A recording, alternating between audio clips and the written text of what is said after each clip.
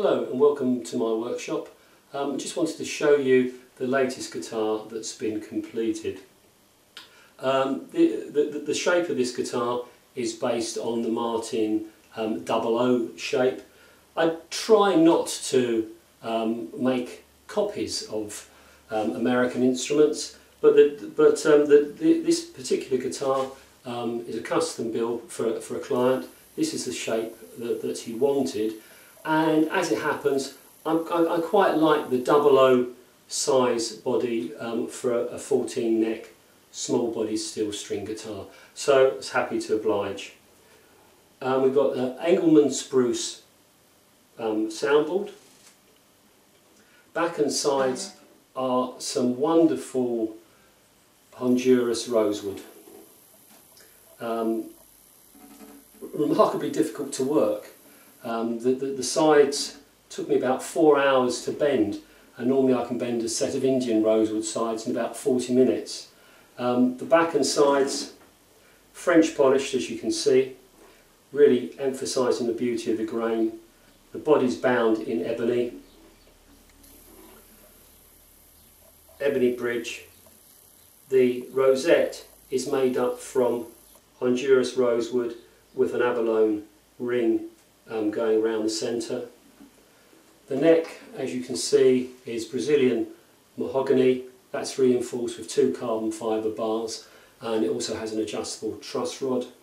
And we've got an ebony head overlay, abalone N, and these go to 510 tuners.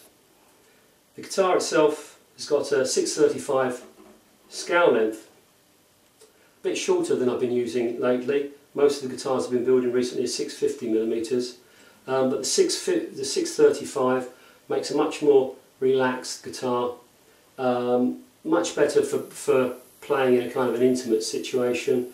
650 scale length, much better if you're playing gigs in folk clubs, etc.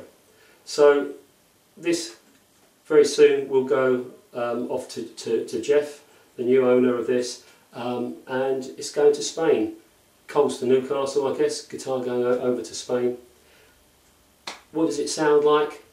Well, have a look at these snippets of video of me noodling with the guitar earlier.